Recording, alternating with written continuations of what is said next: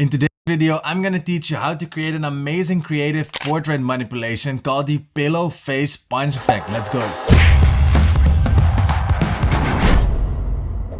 What's up y'all, my name is Rens, I'm a digital artist from the Netherlands, and today I got a very fun effect for you that I want to show you. Actually, some of you guys have been requesting this since I've posted this image on my Instagram, and well, here's the tutorial on how to create this amazing effect. Let's go.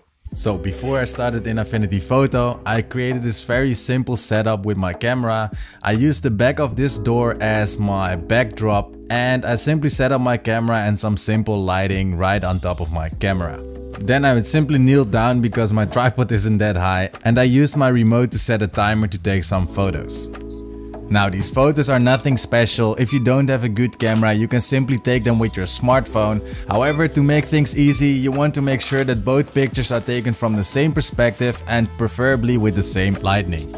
Once that was done, it was time to take the photos from my camera and import them into my laptop. Alright, so we've jumped into the computer and here we have the images that I just shot. And I think I will use this one right over here. And for the pillow punch, I think I will be using this one because this one has a lot more texture in the pillow than this one.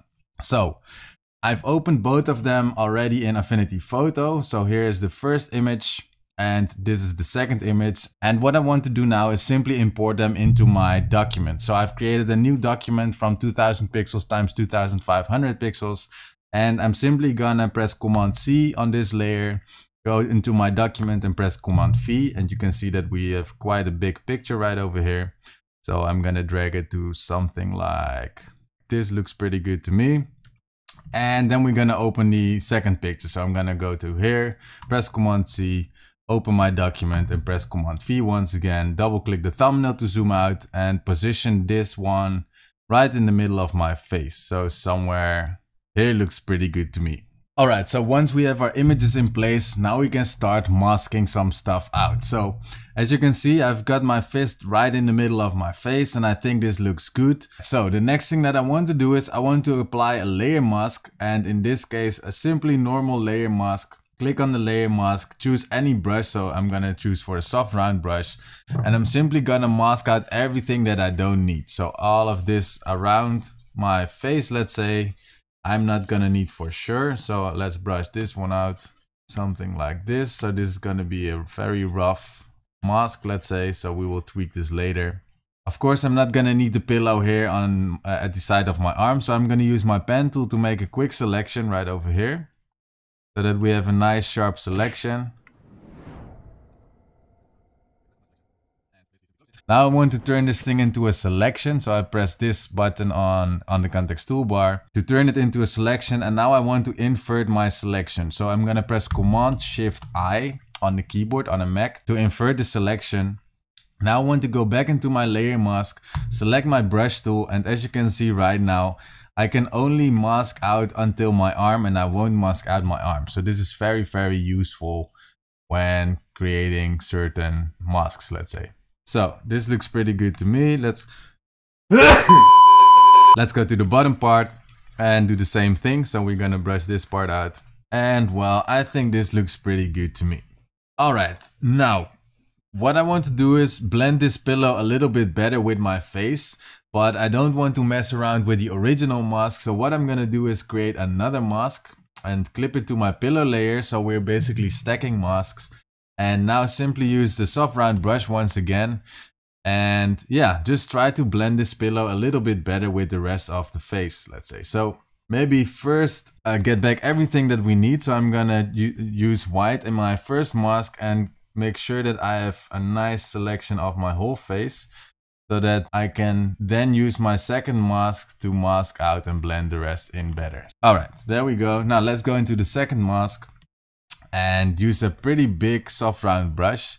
Make sure black is a foreground color and just blend it in very subtle. And of course you can also change the opacity and the flow of your brush. So maybe you want to be more accurate, decrease the flow, decrease the opacity, and just brush over it very gradually until you're happy with your result. Now you can see that my eyebrow is showing here. This will fix just in a bit. Hey, real quick, if you've been getting value out of this video and you've been enjoying it, don't forget to give it a thumbs up. And if you want to see more similar content like this, then smash that subscribe button. Alright, let's go back into the tutorial. Alright, I think that looks pretty good for now. So let's now fix the eyebrows right over here. So I'm gonna hide my pillow layer for now. And I'm gonna go into my portrait layer. I'm gonna select, create a new pixel layer on top and call this one correction. And now I can simply use my inpainting brush tool. Make sure the setting here is set to current layer and below, otherwise it won't do anything. And I'm simply gonna brush out my eyebrow. So that's the first one. We don't have to be too precise because most of it will be covered by our pillow. And let's do the same for this eyebrow.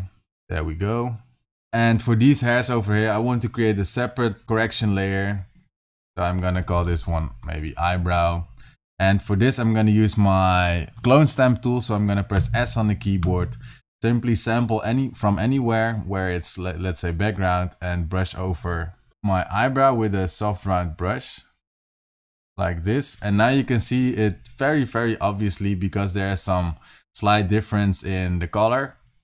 So what I want to do now is simply create a levels adjustment layer, clip it to my eyebrow layer and darken it a little bit so that it will blend better. And that looks pretty good to me. So now it's almost, or actually it is pretty invisible. Now let's show our pillow layer once again because this looks terrifying. So let's show my pillow layer. Alright, so the next thing that I want to do is I want to change the color of the pillow to my skin tone. So for this, I want to make a selection of my hand or my arm, because the arm I want to keep it the natural color, let's say. I only want to change the color of my pillow face.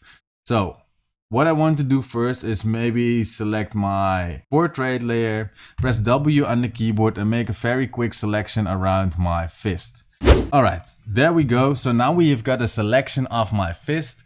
And what I want to do now is I want to select the exact opposite. So I want to select everything except my fist. So I'm going to press Command-Shift-I to invert my layer mask. And now I want to create a color balance adjustment layer. So we go into the adjustment layers and click on color balance. And you can see that now, because we had this selection loaded, that Affinity Photo will load this selection automatically for us. So every change that I make into my color balance adjustment layer will be automatically applied only to everything except my arm, let's say. And once I clip this one to the pillow layer, so I'm gonna clip this one right over here. Now you can see that it will actually only affect the pillow. So what I want to do now is kind of figure out how to make this pillow the same color as my skin. So I'm gonna increase the reds a little bit in the highlights, just a little bit, not too much. Maybe increase a little bit of yellow and go to the midtones. Also increase some red in the midtones. And that starts to look pretty good already. Increase some yellows as well. And now let's go to the shadows and let's see what we have to do here. Also probably add some reds in the shadows. And if you've enjoyed this video, don't forget to give it a like. And if you enjoy portrait photo manipulation in general, then I've created this amazing playlist for you. You can check it out right over here. I'm sure you will love it. And then, yeah, I guess I'll see you there. Ciao, ciao.